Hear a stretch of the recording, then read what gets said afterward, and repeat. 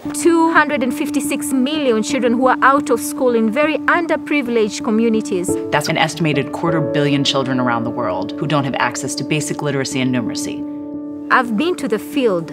Those villages are very, very remote. Schools are very, very far. So some of the children, they've never got an opportunity to go to school. I call them the unreached. We launched the Global Learning XPRIZE to inspire innovators all over the world to create open source learning software so that children have access to learning wherever they are. If really we can establish that the software is successful in teaching children without access to school, the experiment could lead to a breakthrough in covering many, many, many children everywhere. The Global Learning XPRIZE has a $15 million prize purse sponsored by Elon Musk. The grand prize winner will be determined by which software application has the largest learning gains in reading, writing, and math within a 15-month period. This is the first XPRIZE that is open source. The idea here is to provide the tools, the data, the resources for anyone in any cultural context to build upon that and make it their own. We're saying here are the tools for you to build what you think is best for your community.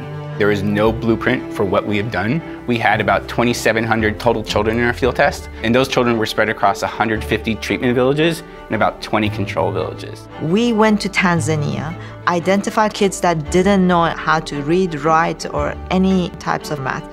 We had to go install solar panels so we can charge the tablets. Then when we identified the 5 finalists, then we put those solutions on these tablets, gave it to each child, and then determined how they did.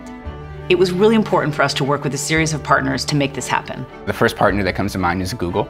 Google donated 8,000 Pixel C tablets for this project.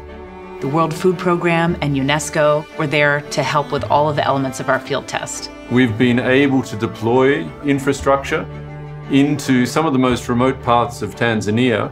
Anything related to the hardware and software and the logistics was handled by WFP. The last partner in country is UNESCO. UNESCO really allowed us to have the entryway into Tanzania to make those connections and be a trusted partner in that way. We have about 300 people working on the ground in Tanzania. We had people going around on motorcycles who would troubleshoot any issues with tablets or solar stations, but also collecting the data. You had village mamas who helped set up a safe environment for the children to kind of learn. District officials, regional officials, WFP staff. So you take UNESCO, you take the government of Tanzania, you take WFP, you take XPRIZE all the way over here, and you have an interesting cast of characters that somehow pulled off this project successfully. We could not have done this without the support of our benefactors, our sponsors, who put their money and attention into making sure this would happen.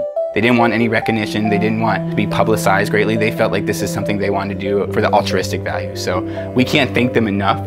The question we set out to answer, can children learn on their own using adaptive software? Can they be taught reading, writing, and basic math? The answer is yes. This prize has opened the eyes of many children who otherwise would have not known what it is like to get even simple education. They are feeling excited, they are feeling awesome, they feel like they are winners because they participate in the project. These kids, from where they were no hope of becoming someone. But now I think we can have nurses, we can have lawyers. Tangu tablet alikuwa mimi sijui kusoma. Alipokuja mimi nimeshakuja kujua kusoma. Ndasikia vizuri kwa wamefanya beta ilikuwa sijui kusoma mpaka nilipoanza. Now the kids are able to read, now kids are able to write. Even some now they've been motivated themselves now to go back to school. Children will not be the same again. No matter who wins this competition, we have shown that children can learn using this technology, that children who otherwise wouldn't have access to learning, that they have the opportunity to unleash their potential. We have the technology, we have the tools to do it. Now we just need to do it.